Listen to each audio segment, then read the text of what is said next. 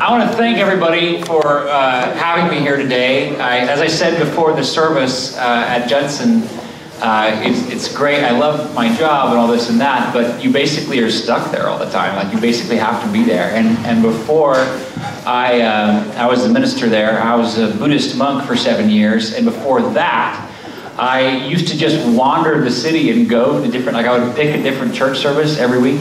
I miss that so much. So it's actually, I always love getting into like social halls and getting into like the nooks and crannies of a building. So if I didn't have, I'm on the clock, but I'll have to like come sneak around the building at some point. So I feel like I really know the place. But so I talked about the spirituality of debt forgiveness and community and this and that. But I guess this is the time to open it up to any questions about this, or really maybe the movement or anything, or you may want to ask. Okay. I'll call people 3 at a time, and then also I want to, your time is somewhat limited. Yeah. So his time is limited, so please make questions, you know, short and concise. Okay, 1, 2, 3. I will ramble in my response. Thank you. I'm very curious to know what kind of progress this movement for, getting debts forgiven and for changing this structure. Have you seen any cracks in the wall of power in this country? Are you getting any response? Mm-hmm. There's 2 ways of answering that. The Truth Commission that I mentioned specifically in the sermon is just getting started. So that hasn't done anything yet, because we're just now calling together the commission and in the storytelling phase. The larger debtors movement in this country is really, the way I see it right now, an outgrowth of Occupy Wall Street. So I have to sort of answer one to answer the other. From the news perspective, there was a ban on reporting about Occupy Wall Street on a lot of the major media outlets. We know this because of people who told us this directly. So it may not look like there's a lot going on from Occupy, but actually underneath the surface of the waters, there are thousands of young people in this city right now working all the time. And they're always looking for what is the best on-ramp for a broad-based social justice movement, economic justice movement. And so one of those has been debt. And so the most recent interesting chink in the armor was something we worked on called Rolling Jubilee. And this is now a tactic that is sort of picking up momentum. You guys heard of Rolling Jubilee? You know what that is? Some of us do, some of us. Well, in brief, this is the idea. What I used to do as a credit loan officer or surveillance analyst was, when you sell debt, right? Or when Citibank owns your student loan debt, they take that debt and they pool it. They call it a pool, in with hundreds of other people's outstanding debt, and that becomes into a fixed thing called a commodity. And once all those pools of potential debt, it's very confusing and like Gnostic actually. Once that becomes a commodity, that gets bought and sold on something called the secondary market. And now we're so abstracted from reality, it's really crazy. But this is how the American financial system works. So the idea has been around for a long time that, well, if banks can buy pools of people's debt, you know what I mean, for pennies on the dollar, right? Because if I'm buying, if all of you have debt and I buy all that pool, what I'm buying is the potential to collect on all of you, right? And so I'm not paying full market value. I'm paying like, 5 cents on the dollar to get your debt. If Citibank sells these pools for so little to somebody else who's going to collect it, they're never going to see that money. So the idea came out, what if we bought pools of debt for like pennies on the dollar and then canceled it? What if we just canceled it? So that's what we did. We raised enough money for something called the People's Bailout, and we canceled something like $500,000 of distressed medical debt. Like that. It was just gone. And that's like a miracle, right? That's $500,000 of real people's lives. And to the banks, it doesn't mean anything, right? It's just a number. It has no visceral, real-world contact. But for real humans, this is life and death. Like, I've lost members of my family, we all probably have, because they couldn't afford basic health care. How is this a just society? How are we still an economy? So Rolling Jubilee is one of the cracks that we're starting to see. People are starting to pick up on the tactic and use it. But we're in a build mode right now. The idea is to start educating people around the debt, and the Truth Commission that I mentioned is a part of that education process. It's a hard thing to get going. You're going against a lot of conditioning of the media to talk in a certain way, or to not talk about a lot of these things. But I have deep optimism. And as long as I'm preaching at all of you, I have deep optimism about the movement. And here's why. Because every new generation of high school graduates, college graduates, are pools of people who are graduating into a job market that doesn't exist, right? So our kids are coming out with huge debts, larger than ever before, debts that they'll never pay in their lifetimes, with no jobs and no retirement. This is what we're telling generations of young people, right? Where do you think they're gonna go? What do you think they're gonna do? Well, one of the places they come is to New York, and to the Occupy movement. And if it's not this, it's something else. But once the causes and conditions of economic life become harsh enough where we can no longer play this pretend game that we're all okay, people will fill the streets again. Next question. Oh, thank you so much for your words today. I thought they were inspiring and very informative, and give us a great perspective on the society. I have a couple of points to make. One is that recently there was a study, and then I'll ask a question. There was a study that austerity actually does not revive an economy, as many economists or politicians on both Democrat and Republican side have been saying, that we have to balance the budget and have austerity in order to have an economy that, again, will function. Actually, this study was debunked by a group of researchers in Massachusetts, maybe at the university there, which said that is not the case, and because in the original study there was a lot of information left out about certain countries that did revive without austerity. In the second place, there's a new book coming out on May 21st that talks about that people can be protected in their health and mental health and physical health during a depression, and that it cites the fact that in Greece and Southern European countries, the suicide rates have gone up. That's right. The death from lack of medical care is going up, and that it's in terms of the United States, when FDR came in, even there was a depression that lasted 10 years. People's depression, suicide rates, and went down. Their physical needs were cared for, even in the depression. So it's not a matter of economics, as some of these austerity hawks will tell you. It's a matter of the intention and the politics of the government. And the last point I want to make is that it's not only debt, but we have everybody is aware that that almost everybody expects another crash. We have financial crash of major proportions because nothing has really been fixed. So we have to, at a minimum, get out from under that perilous situation. Youth unemployment now in the United States, in 2008 when Obama came in, was 30% in only 2 states. Now it's 30% in about 20 states, and it's getting worse.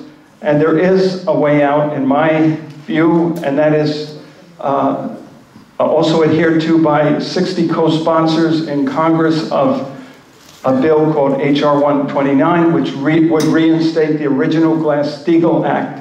And this week, there's a National Week of Action to restore Glass-Steagall, where scores of people will be going down to Washington to lobby their representatives to add to the 60 names that are already on there, and the 18 or 19 states which have already passed resolutions in favor of Glass-Steagall and H.R. 129, and 4 states have actually passed it in one or both houses by large majorities. So my question is to you, would you write a letter endorsing Glass-Steagall, and in particular, not just the concept, which everybody seems to assent to these days, but the actual bill that we could get through Congress and get another one in the Senate, and then we would have something accomplished for future generations? Yes.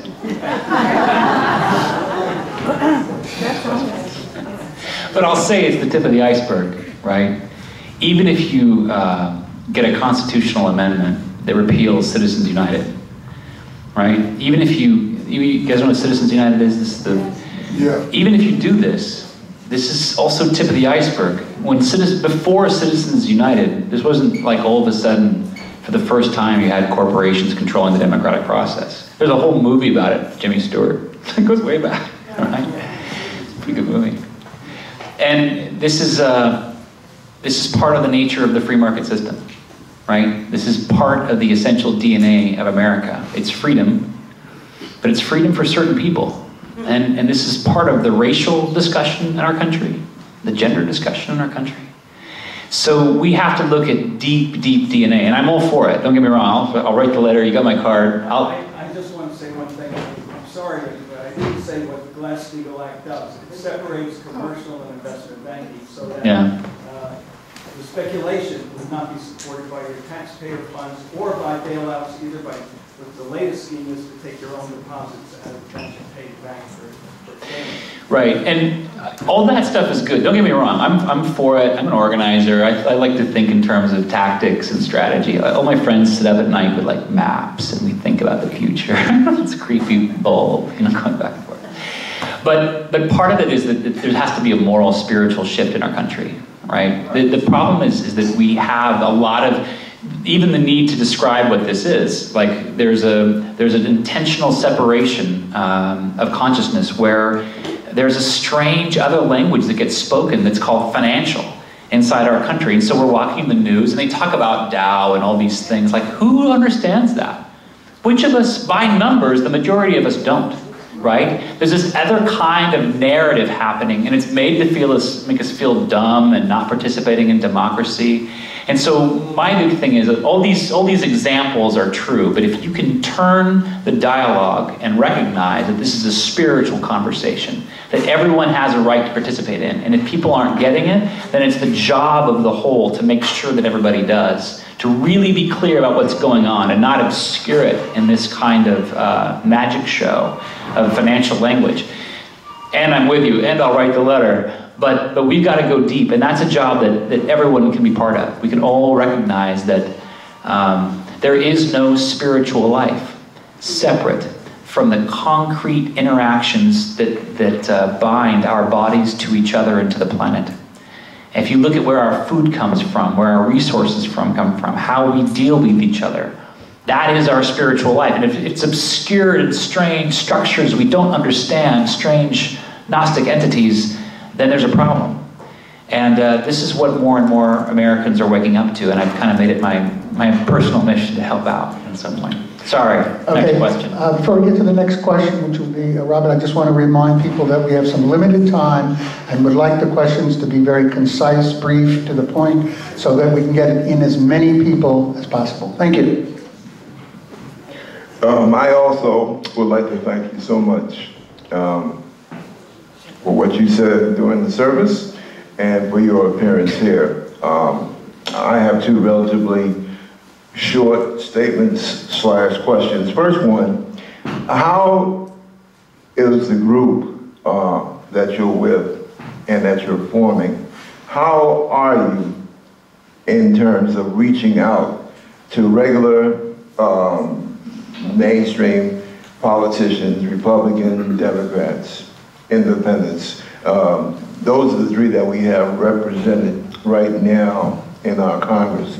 How are you and your group at reaching out to these people? That's a great question. First one. Secondly, I, like many people, I volunteered in both of his campaigns for the president. I have a great deal of affection for the president, for his whole family actually. I think it was good that America finally did have an obvious person of color. But like many people on the so-called liberal or left side, I am extremely disappointed in the president. Yeah. I think that he's made a great many mistakes. I think that he started off wrong, started off on the wrong foot with his first administration, in that he went in basically with his hat in his hand instead of with a baseball bat. And I think that we're suffering because of that. I want you to give us your feelings on the first question, and secondly, how do you feel the president fits into this whole economic thing with the debt? Is he a bad guy? Is he just a tool? What do you think? We're all just tools. No, I think I can answer these questions together. Who doesn't like Obama, right? What kind of person would you be if you, how do you not love Obama? But the role of president is something very specific. It's an economic role. It's a political role. And there are limits. There's a vast expanse between the rhetoric of how we talk about the powers of president and the realities of how our economics and political system works. So I'll say that by going back to the first question, how involved are we so far with politicians and whatnot? Not at all, by design, right? The whole idea of a mass movement is that you're trying to activate people who do not have access to the political process through the traditional channels. The traditional channels are we buy our way into the system. People who have enough money have a vote, and that's true on the left or the right. We've said the words plutocracy in this country, and that used to be like 10 years ago. You say that America is a plutocracy, and somehow you're a fringe thinker. Now Bill Moyer says it, right? Like now it's just like, well, yeah, we're kind of a plutocracy. Like what definition are we not a plutocracy? I beg anyone. People were handing out oil checks on the floor of the Senate. We're a plutocracy. We have been for a long, long time. And now post-Citizens United, it's official. So no, we're not working with elected officials yet, and part of this is a power builder. The idea is to build a grassroots campaign around money, debt, and power by getting to real people's voices and talking about how these things really play out. So in phase one of the Truth Commission, we're collecting stories around the country. Our intent is very much to get average American people talking about all their stories. I've already heard some here today in this coffee hour. We're trying to get them all in one location. The second thing we're doing and just starting to work on now is trying to gather the actual Truth Commission board. And people like Cornel West, and who do you get to represent the people in a broad, diverse, from different parts of life, who can actually, it's like a public tribunal. It's saying that a vast injustice has been done systematically. And the friends of ours are helping us think about this from the Greensboro Truth Commission. The former executive director there had been helping us do the intellectual thinking about how this gets structured and worked. But at some point, once that Truth Commission has done all of the fact-finding and the stories come together, it'll issue a report. There'll be a lot of fanfare and work around it. We'll be trying to use this as a movement builder. And then at some point, we may be going to politicians and making demands. But that would be the tail end of something that is designed to be a mass movement builder. You don't go and ask for them anything in advance unless you want to wait in line or unless you have a big checkbook. So Obama, I mean, who doesn't? I like Obama. You know, what's that test they said about Bush? Like, do you want to have a beer with him? And like, I don't drink beer, but I'd have one with Obama. He seems like a lovely guy.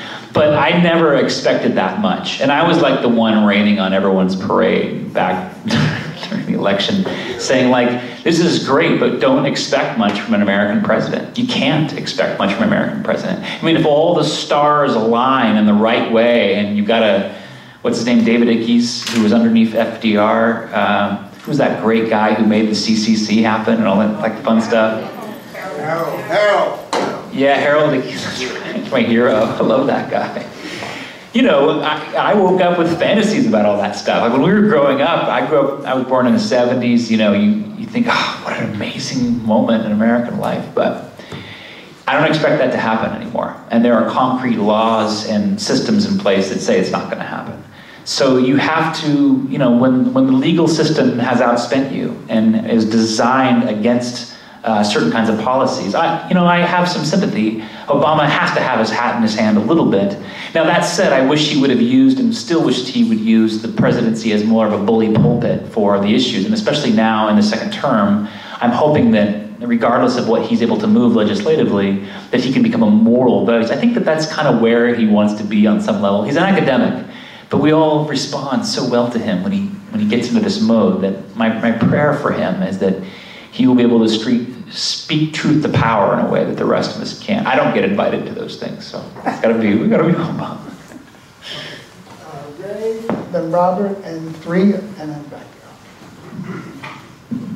One truth that you helped me to realize this morning with your mention of Deuteronomy is that we all know corporations are people, and one truth that anyone could say is, well, apparently they're not Christian or Jewish people. Yeah. I mean, in other words, one could ask, what kind of people are they? Yeah. And not having emotions, it wouldn't be painful for them to give away all their wealth, like it might be for a human person.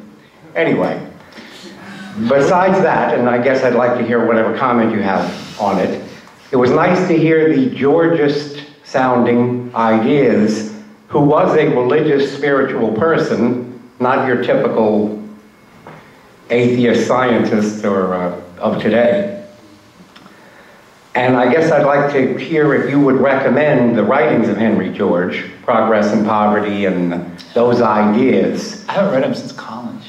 Well, okay. But yeah, I'm sure they're good, right? All right, thank you. And I'm not very well read. Thank you again for Deuteronomy. No, thank you very much. You know, corporations also don't get sick, and they don't go into debt because of healthcare. And this is a typical response. I work with people who do a lot of foreclosure work. When you sign a house, when you sign the mortgage, your house is collateral. Well, what's the bank's collateral? Right? And the legal documents say, someone won a court case for this in the 60s, and now they're winning cases again here in New York City. This idea that when you put up an economic transaction, it's got to be collateral on both sides. Well, the person's putting up the house. What's this entity called the corporation putting up? Well, they're not even putting up money, because the money they're putting up is potential money, right? It's debt, it's the potential, it's the future. This is the way the financial system creates money. So once upon a time in 1968, someone actually sued the bank who was trying to foreclose on their house, saying, you did not legally comply. You had nothing you were putting up to risk. There's no equality here. I'm putting up where I live. You're putting up nothing. And he won the case. And people are winning the cases like this even now. And yet somehow this does not have wide valence currency inside the legal system. So I don't know how that's working, but I know that people who are working on foreclosure work here in the city with robocalls are doing this. But it's another example of how the corporation gets the benefits of a human, but none of the risk of being human. Not a lot of corporations have a broken heart. You know what I mean? All these things that we suffer from, running noses, stubbed toes. There you go. Maybe they do. I don't know. You know, for the longest unjust war in America, Afghanistan, and the American people, the average American is somehow unresponsive to and to their role. So it seems to me when the American people, justly or not, are suffering economically, I can only summon to mind the words of Reverend Wright, "God damn America." Why should these are consumers who are now worried about their immiseration to debt, but they're complicit in the raining down of horrors day by day to the peoples of the world abroad. So I don't, the American people, are we to bleed for them while they don't bleed for the misery they cause around the world? Well, that's a great point, and of course you're exactly right. But we should care for all those people caught up in systems of suffering. Because part of the things that we realize is that the American people don't have the full consciousness of what this reality actually means. I mean, one of the reasons I am a Christian minister is for the very nature of having these kinds of conversations. Because this is the only place outside commercials and government, which is another form of commercials, to actually have this kind of public exchange. I hear you. I know there's people who really ideologically go lockstep with the war in Afghanistan, but I believe that there's kind of a systemic numbing that comes from our culture.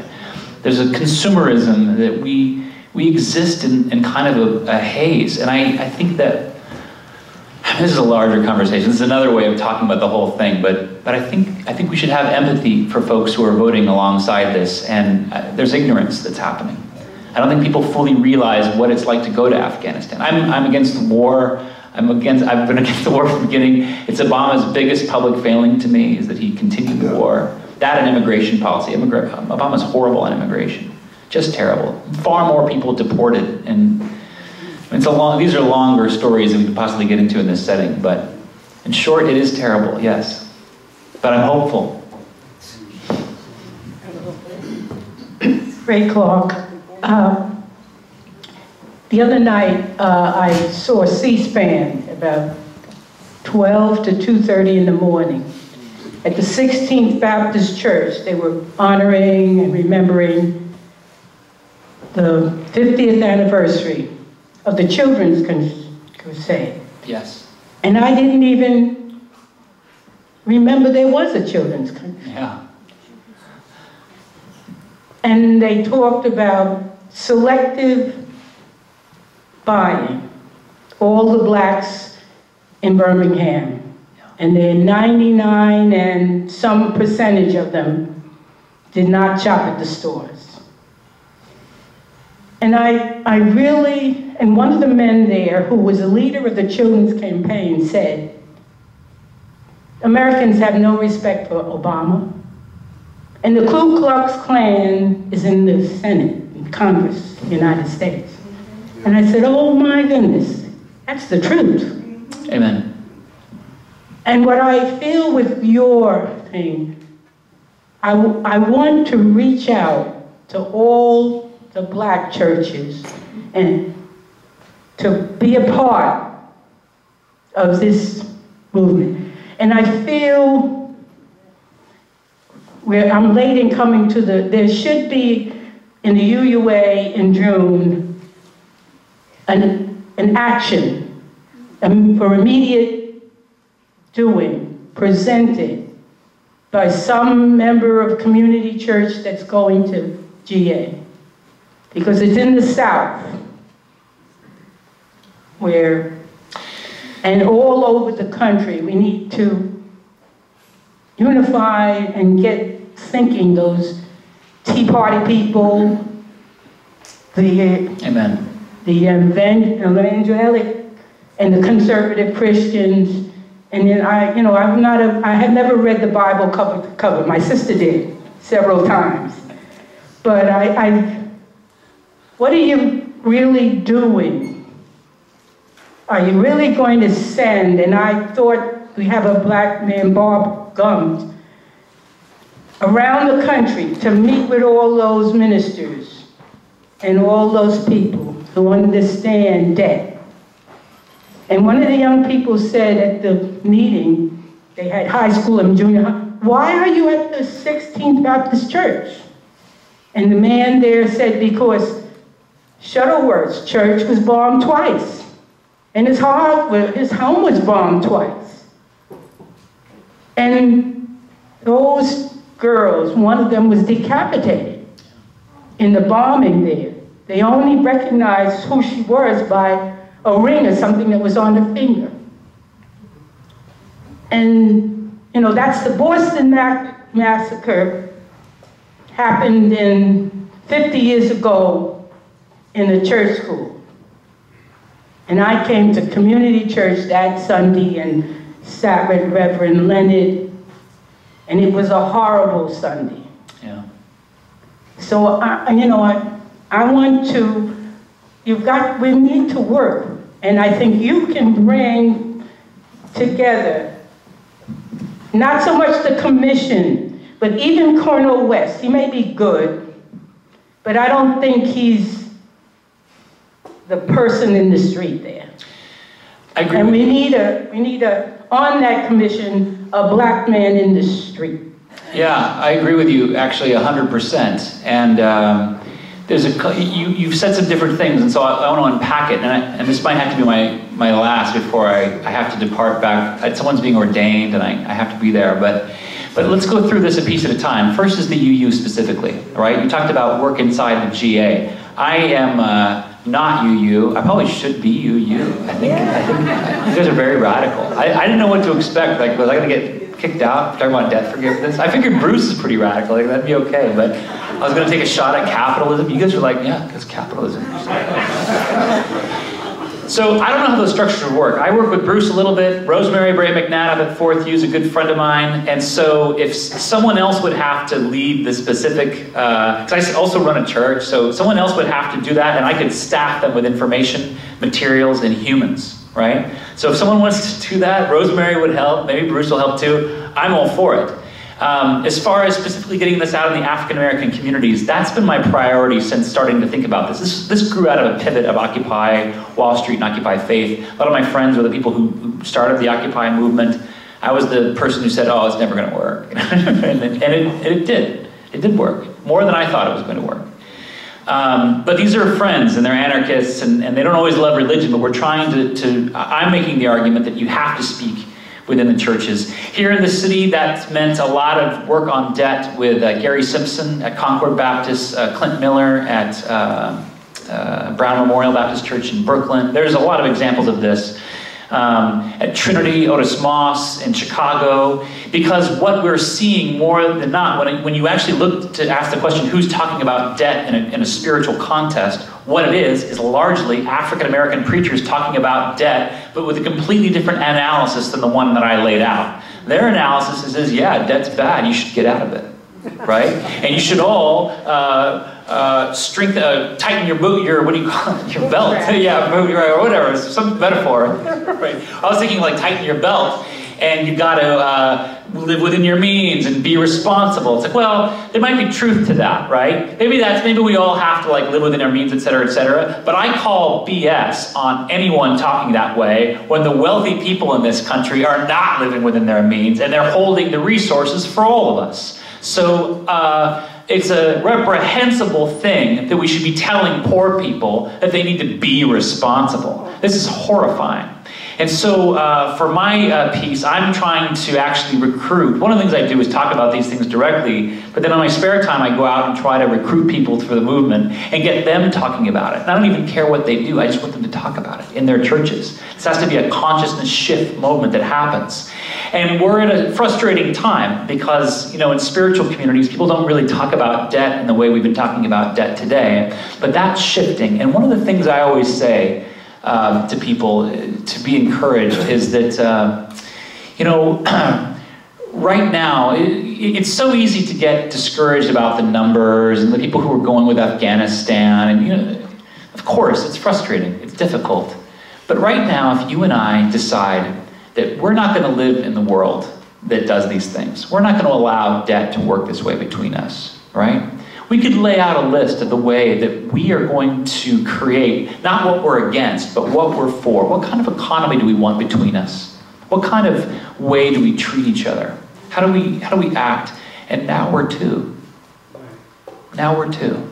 Now there's two of us, and our society is this big right now. And right now in this room, that society has sway over anything else. And I would argue that most people probably here agree with the general principles of what we're saying, so we have this room. We have this block, and it's one block at a time. It's one block at a time. We take this country one piece at a time, and we don't have to. The laws, and we give so much power to the state and the corporations. Let's figure out how to stop using money. Plenty of people are doing it. Let's not, who cares what the laws are? Let's decide for ourselves how we're going to socially interact. Let's decide what kind of society we're going to build, and let's just do it. And eventually we will be irresistible. We will make friends with everyone until it hurts. And that's what movement building is. And you're all now officially deputized and part of it. And you don't have to call it Occupy if you don't want. But call it something and stand for it. I have to go. Okay. And you don't need me to do it. But what I want to say is, I'm not just saying this. I don't actually go speak from Judson a whole lot. It's really a pleasure, and you're all really wonderful. But I live right down the street at Judson Memorial Church. And you all, I'll leave the rest of my cards up here, but Bruce has it. And if you want to learn more about what's happening in the movement or death and spirituality, you can reach out to me. You can talk. We can meet. I can figure out more ways to plug in with the People's Investigation or Rolling Jubilee, or even just like, there's other fronts, there's other ways of thinking about these things. But from the bottom of my heart, thank you so much for the very, very warm. Thank you.